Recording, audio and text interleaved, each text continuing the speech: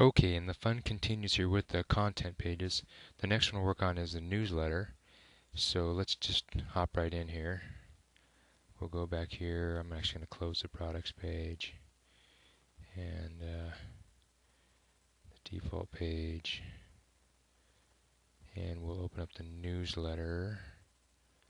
Let's see, I might have it open here already. Here it is. And so again, the first thing we want to do is wrap this whole thing in a div. So this whole content section. And I should have left that other page open because we'll grab the class information from that. So let's see. We can leave the data source out of this, but we'll get everything else inside this div. And then we'll go back to the About page. Grab the class information from here. Put that in the newsletter. Appear in the div, and then I'm also going to go and copy the H2, the heading, to put at the top of the page here. I'll copy that, paste that here, and then just change this to the newsletter. So we're going to actually, let's see, put all of this inside of it.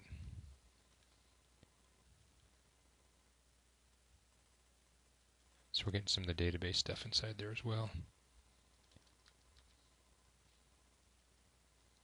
Okay.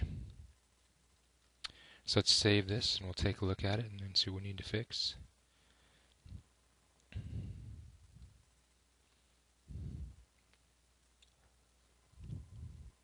So maybe you can see the importance of getting one page to look the way that you want, and then it's pretty easy to go through and set up the other pages to look that same way. Okay, so this is looking decent. Now I want to do something this first sentence about this is the current newsletter. Something you can also view old newsletters, but then we've got all this other text down here. Let's look at it here in Chrome. And it looks okay, and let's look at it here in Firefox. So you notice Firefox, we've got something going on where all of our text is looking real big. So something's up with that. We'll see if we can't figure out what's going on with that. But otherwise, things are looking pretty good. You know, again, we're just looking to get it in this big white square.